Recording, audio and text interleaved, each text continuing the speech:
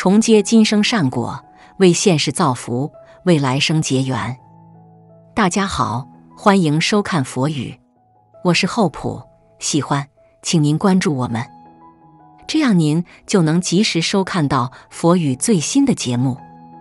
今天为大家带来的是阿南德发出最新预言，8级大地震即将来临。台湾的朋友们，为了生命安全，请尽快搬家，以免遭受不可预测的灾难，请大家务必重视。提到预言家，近年来全球范围内备受瞩目的名字，无疑是印度神童阿南德。他凭借一系列精准的预言，迅速崭露头角，尤其是关于瘟疫的预言，更是一夜之间让他收获了100万粉丝的热烈追捧。然而，阿南德的知名度并非仅源于这一预言，他在随后的2年里，陆续成功预言了多起重大事件，其精准度令人叹为观止。就在前2天，阿南德再次发布了新的预言，内容涉及地震、火山爆发、世界大战等灾难性事件，甚至预言全球人口将大幅减少至1半。而在这其中，他特别提及了台湾，预言其将面临前所未有的挑战。今天，我们就来深入剖析一下这位印度神童对2024年的预言，看看他究竟为我们揭示了怎样的未来图景。备受瞩目的印度神童阿南德，最近通过占星术预言了接下来即将发生的几件大事。首先，关于经济方面，他预测2024年全球经济将出现动荡，物价普遍上涨，甚至可能爆发经济危机。然而，他也安慰人们，这种情况最终会得到改善。其次，在瘟疫问题上，阿南德表示，今年的瘟疫并不会完全消失，反而会在许多地方反复出现，尤其是下半年，情况可能会更加严重。但他同样鼓励人们保持信心，相信一切最终会好转。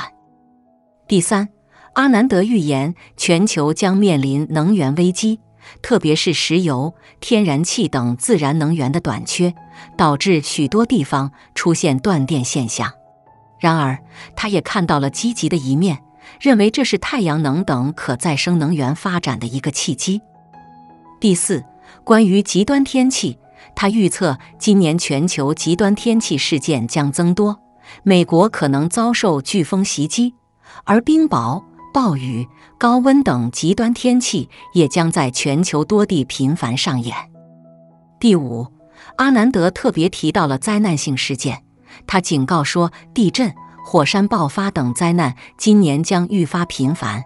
尤其值得注意的是，他预言台湾在4月份和6月份很可能会发生7到8级的大地震。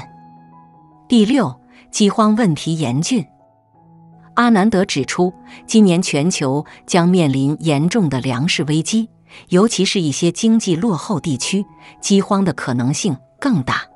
粮食短缺和价格飞涨将对当地居民的生活造成极大影响。第七，世界大战的征兆愈发明显。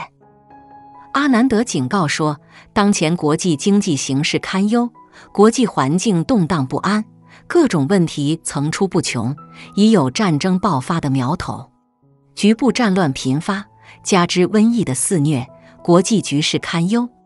在预言中，阿南德特别提及了台湾，他表示，由于近期台湾局势不稳，加上某些人的恶意干扰，未来台湾可能面临巨大的灾难风险。居住在这些地区的人们必须格外小心，以免遭受不幸。前几天发生的403大地震，让我们对房屋抗震性产生了深刻的思考，究竟哪一层楼的房子最耐震？哪些类型的房子最危险？下面我们将为您揭示答案。如果您家的房子存在风险，建议您尽快采取行动。接下来，我们将公开3种最危险的房屋类型。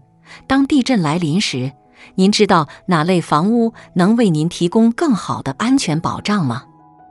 从专业的角度来看，高楼与露天房屋在安全性上并没有明显的差异，因为两者在设计和建造过程中都遵循相同的法规和抗震标准。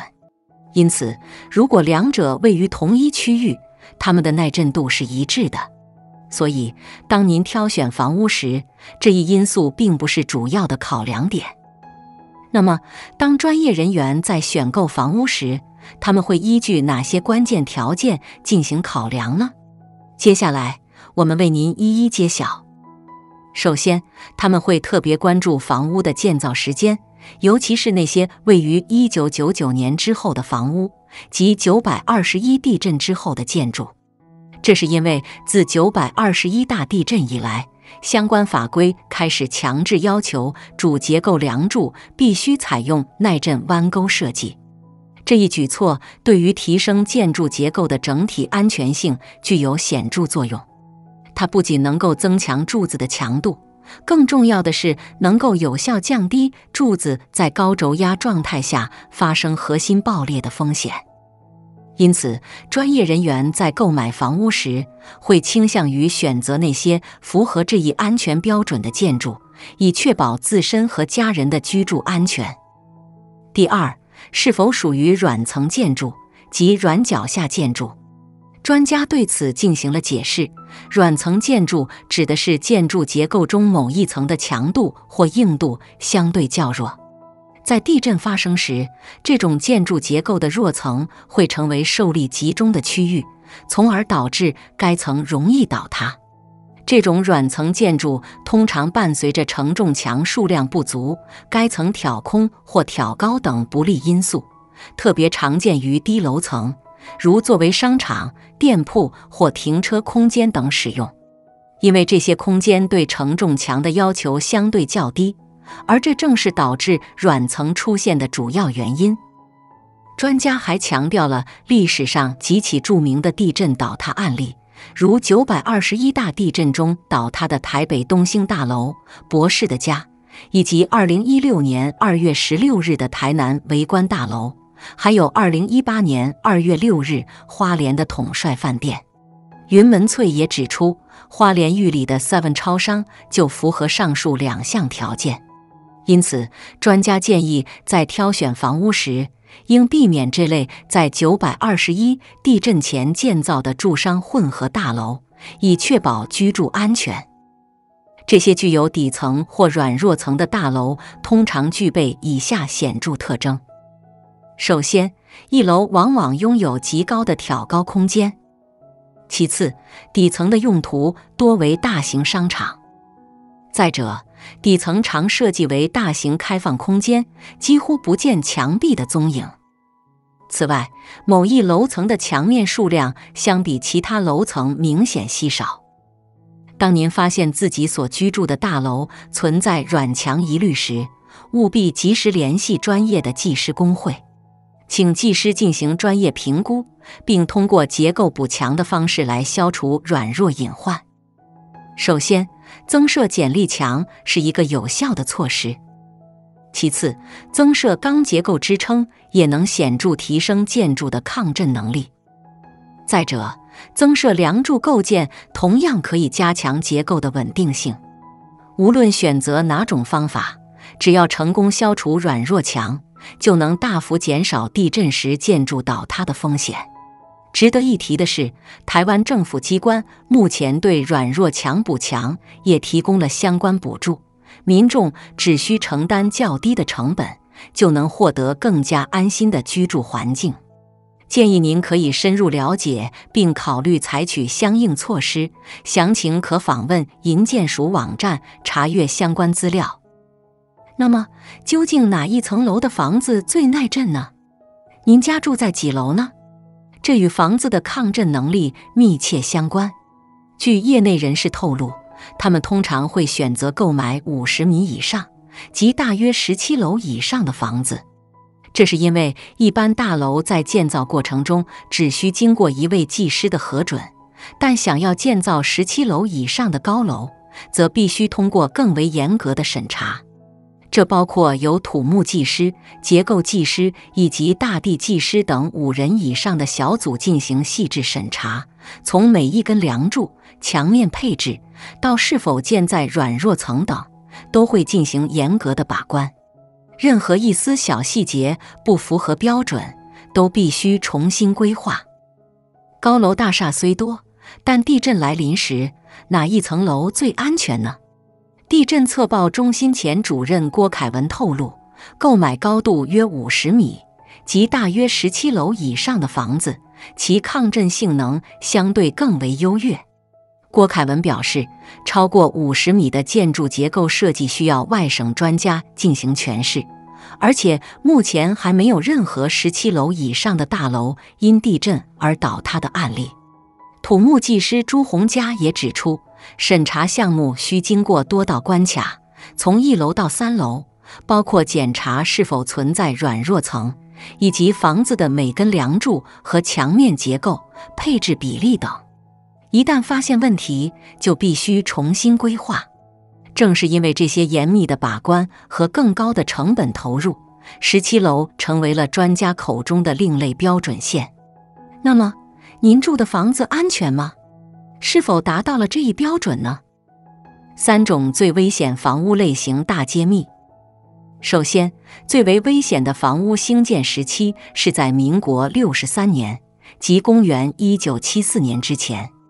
这一时期，台湾的建筑法规尚未涉及地震抗震要求，因此这些房屋基本上缺乏地震防护能力。除了设计上缺乏地震力的考虑，当时的房屋在工程品质管控和混凝土施工浇灌方面也存在诸多不足。例如，混凝土加水现象普遍，这会导致混凝土强度不足，进而成为柱子崩坏、威胁生命安全的重要原因之一。其次，另一个危险的房屋兴建时期是在民国63年至88年之间。虽然这一时期开始有了抗震力的设计规定，但关于耐震设计及抗震施工细节的详细规定尚不完善。例如，对于混凝土粒料的用料品质、含泥量、扁平率、吸水率、氯离子含量等项目并没有严格的要求。同时，施工方面仍然马虎粗糙，导致整体工程品质普遍不佳。因此，这一时期建造的房屋仍然存在一定的安全隐患，建筑物在地震中仍有柱子断裂、爆裂的风险。3、最危险的建筑物形态。首先，我们需要警惕那些骑楼或1楼擅自变更或取消梁柱、墙壁的柱山混合大楼。这类建筑体积庞大，加之高度效应，使得柱子所承受的负荷更加沉重。尤其当建筑结构系统本身存在缺陷，如造型不规则的 L 型或梯形房屋，如台南的维观大楼和花莲的云翠大楼，若未经适当补强处理，极易引发崩塌风险。因此，在选择房屋时，务必避开这类存在安全隐患的建筑，确保自身居住安全。第二，需要特别警惕的是那些4、5层公寓及沿街后天住宅，其楼层或1楼存在变更或取消梁柱、墙壁的情况。这类建筑物多为民国63年以前所建，随着商业的发展，很多老旧建筑的1、2楼为满足内部空间需求，墙壁被随意拆除，导致底层成为整栋建筑的软弱层。此外，骑楼或铁卷门的设计也减少了墙面低数量，进一步形成了结构上的软弱层。更为严重的是，这些建筑的地基结构多采用独立基脚形式，而非板式或筏式。当这类建筑物位于存在软弱地层或土壤异化可能的区域时，由于土壤承载力不足或下方土壤异化，建筑物可能出现不均匀沉降，导致柱子断裂或房屋倾斜，甚至可能引发倒塌。因此，在装修4款房叠碰公寓时，一定要避免此类危险动作，确保居住安全。老旧公寓因价格亲民，往往成为投资者热衷的选择。然而，在挑选时，我们需格外谨慎，因为部分老旧房屋在地震来临时可能处于高危状态。首先，瓷砖剥落、外墙龟裂都是潜在风险的信号。据内政部统计，全台湾已有超过410万幢30年以上的老旧住宅，占全国住宅总数的50%以上，这一数字相当惊人。如果发现建筑外墙出现剥落或规则性的龟裂，这很可能是地震造成的结构损伤，需引起我们的高度警觉。因此，在投资老旧公寓时，我们必须对房屋状况进行认真评估，确保安全无忧。2. 公寓一楼若被改造为商家，则隐藏着巨大风险。随着商圈的扩展，许多一楼住宅被改造成了店面，甚至有的不惜拆除室内梁柱，以营造宽敞明亮的餐厅、咖啡店等空间。然而，这样的改造使得一楼失去了梁柱的支撑，一旦遭遇地震，后果将不堪设想。因此，在购房时，务必避免选择那些一楼梁柱被拆除、店面空间过大的大楼。3. 老旧公寓楼上的违法夹层屋同样存在严重的安全隐患。如果当初建商没有进行完善的承载计算，这些建筑在地震中的危险性将远超一般住宅。此外，一楼大厅挑高空间过多或中古公寓顶楼加盖等情况，也增加了风险系数。台湾老房子众多，而房子的生命周期大致为50至60年，耐震能力会随着时间的推移逐渐减弱，因此屋顶老旧的房子尤其需要引起我们的警惕。自然灾害频发是对我们的警示，提醒我们要及时行善，防患于未然。因果规律告诉我们，自作自受，未作不受。在痛苦尚未降临之际，我们应未雨绸缪，否则一旦痛苦来临，将无法回避。我们应当虔诚祈祷上师三宝，广行善事，远离恶行，并恳请诸佛菩萨及大恩上师加持庇佑，为众生增福添寿。在此基础上，我们还应深入探讨如何避免此类灾难的发生，确保人们安居乐业。佛教亦有其独到的见解，他主张不能仅仅依赖地震预测来防范地震灾难。地震现象实为众生共业所引发的地质变化所致，因此要从众生共业的根源着手。只有当众生停止造业，共业自然消解，地质外力便无法单独兴起。有人或许会质疑，地球上无人区域也发生地震。然而，即便是无人区，亦非完全无众生存在。佛教所言众生，不仅限于人类，而是涵盖一切有生命的有情众生。佛教训诫中有言：欲知世间刀兵劫，但听屠门夜半声。我们世间所经历的地震、瘟疫、洪水、火山等天灾，与刀兵战争无异，皆是众生共业所致。因此，要避免地震等灾难，除了倡导人们保护自然环境外，更应保护动物，珍视动物生命。唯有如此，方能实现众生世界与物质世界的和谐共生。最后，我们要谈谈如何给予灾后受灾者心理上的安慰与疏导。单纯从道德与同情的角度，我们或许想要为他们描绘美好的未来，强调全国人民的团结与共患难的精神。然而，从心理学和佛法的视角来看，我们更应坦诚地面对灾难的真相，引导他们正视现实，而不是回避或逃避。我们要正确引导他们认识灾难，勇敢面对，并努力克服，重振生活。为了让人们正确看待地震灾难，我们需要培养他们拥有健康的心理素质。那么，如何做到这一点呢？从佛法的角度来看，首先要引导人们深入理解因果理论，即一切事物的发生都有其因果关系。人们之所以感到恐惧，无法面对现实，往往是因为他们未能领悟物质世界与人类世界相互影响的因果规律。